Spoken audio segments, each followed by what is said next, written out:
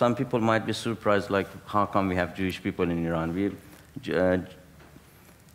The biggest population of Jewish people after Israel is Iran.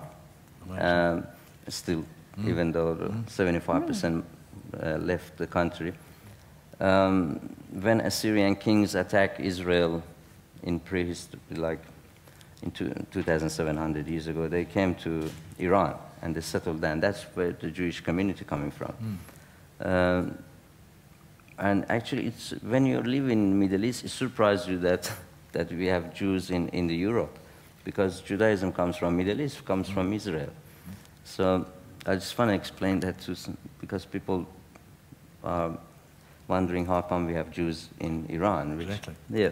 Anyway, then I went to medical school, which was really a big challenge, again, because of my religious background.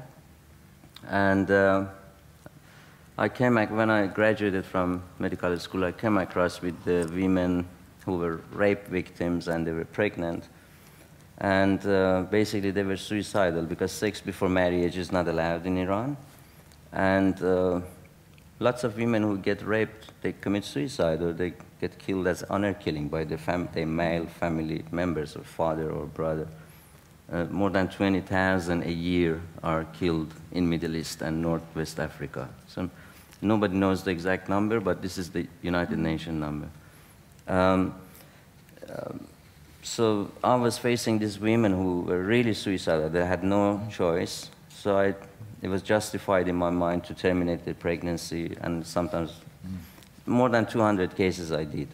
And under Iranian constitution, if you terminate a pregnancy 16 weeks, they hang you, and they do that in Iran.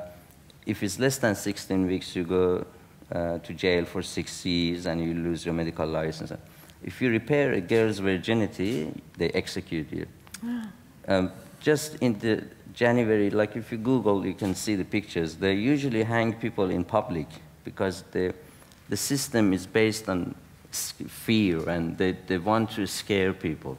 Like last year, they hanged 3 homosexual boys in public just because being homosexual. They hanged them from cranes, and this is the regime. I'm just giving you a picture of Iran system. So I got involved with this, and I did many cases of terminations, and which I don't approve termination. I don't think termination of pregnancy, ending the life, is necessarily is a good thing for a doctor. But when there's no option, you have to do that. There was no better way. For a great good, sometimes you have to do a little bad. So when I was arrested by intelligence service in Iran, they used that. They knew everything about termination, so they used that against me and said, you have to work for us, otherwise we got all this against you, we can put you in jail or execute you. And so I had no choice, and I decided to cooperate with them, which ended up in arresting 13 Jews. And